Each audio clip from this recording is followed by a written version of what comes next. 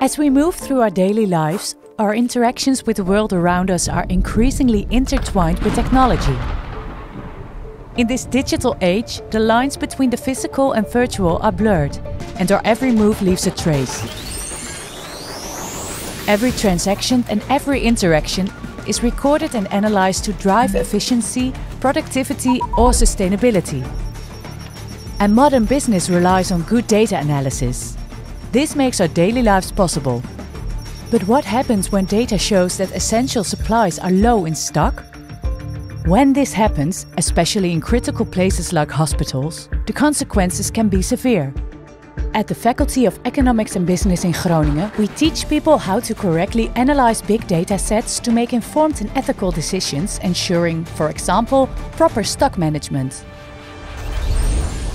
Data can also be a guiding light, for example, in our quest for sustainable practices.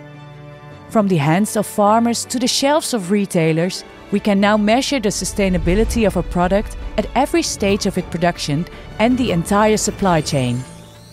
Is this something you, as a future leader, want to learn about? How can we use data and digital technologies to contribute to a better world?